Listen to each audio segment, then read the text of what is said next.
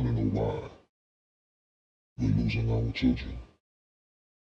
Do you want to know why our children is end up in jail? Why our children is being seen or being delivered to the morgue? You want to know why? The reason is quite simple. It's because we gave up on the community. When your community looks like this, when your community looks like filth, the people that's in that community is going to live like the environment. And not only are we living like the environment, we embrace it, we honor it, we take pride in being from the bottoms, the low end. We talk about it, we rap about it, we brag about it. We tell our women, if you ain't from this, you ain't a real one. We're teaching our children that you must come from here in order to be recognized as a valid black man in America. When you look at the conditions that these communities are in and what it's producing, and this is no disrespect for those that's living in these areas, but when you see what the community is producing, then you realize that we don't have nobody to blame but ourselves. We are the ones that's throwing the garbage on the floor, putting the graffitis on the wall, spitting, pissing, even doing number twos. We are the ones that's doing that. When you look into the migration that happens in the, I say in the early 1800s, where a lot of black people from the South was migrating into a place like Kansas.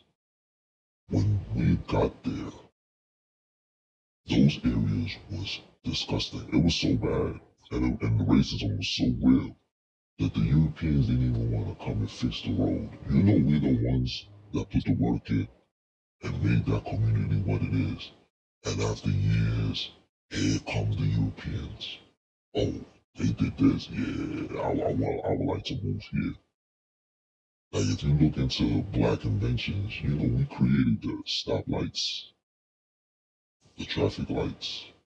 Yeah, it was us. You understand?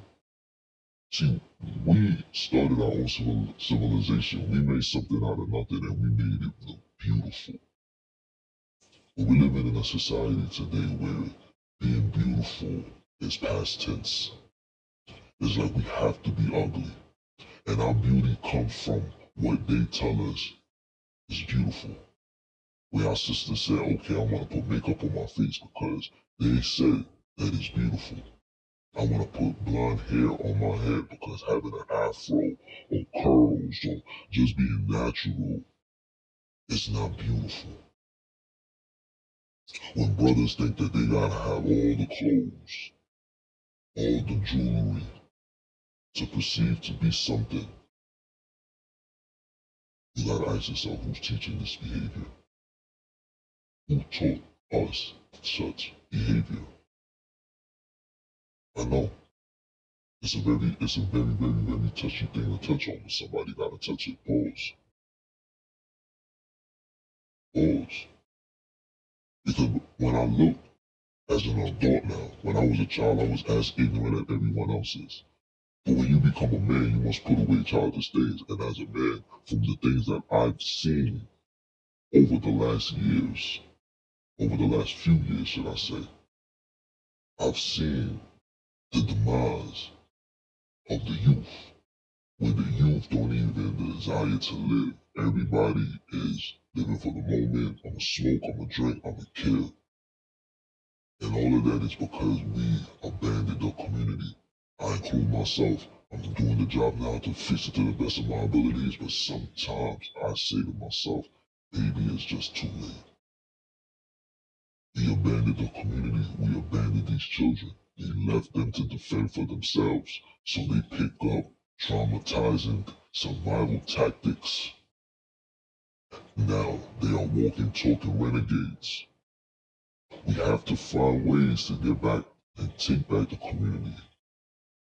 When I'm driving now in the neighborhood, I'm watching police officers. I'm telling you, New York alone is becoming a police state.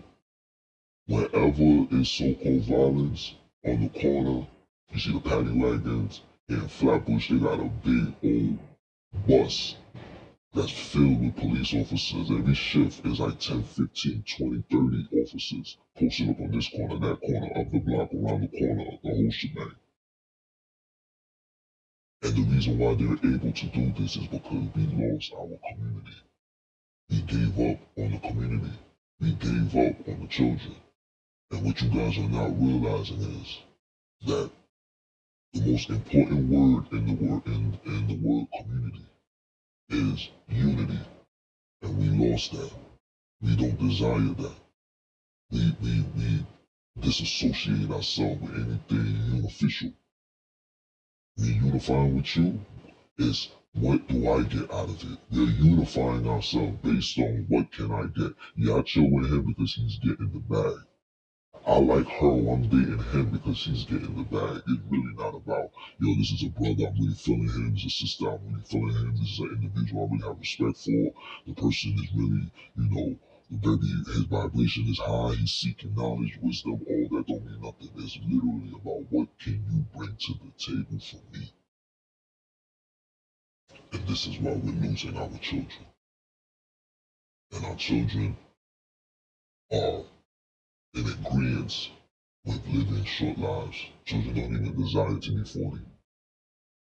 Children don't even desire to be 50. You can see it by the way that they talk, the way that they act, their comprehensions, the food that they eat, and what they expose themselves to. We're not even going to talk about what the system is doing as far as drilling them with that drill nonsense and killing them with that kill nonsense, feeding them with the pure madness, like literally giving them the dopamine so they can overdose. Physically, mentally, spiritually. Now I'm saying these things because as a father, as a son, as a husband, as a life coach, I realize that if we don't start doing the talking and start cleaning up, they're gonna clean us out. I did a live on my YouTube probably 2 weeks ago, 2, 3 weeks ago, where I'm showing you guys all these high rises being built, all the communities being built. They're literally pushing us out. They're pushing us out because we gave up on the community. And we should have never gave up on the community. We were supposed to hold our community because this is where they put us. They put us in these areas. We wasn't allowed to live on the Upper East Side. We wasn't allowed to live on the upper West Side. We wasn't allowed to live there. We was told to stay right here. And we used to make the best of it. Brownsville is not Brownsville no more. Bed-Stuy is not Bed-Stuy. Bed-Stuy was the land of the brownstones. Now the brownstones is coming with people that don't even have brown, don't even have a brown tone. But we're really losing ourselves, we're losing our community, we're losing our children. I say all of that to say this is you must wake up. We must realize what's going on.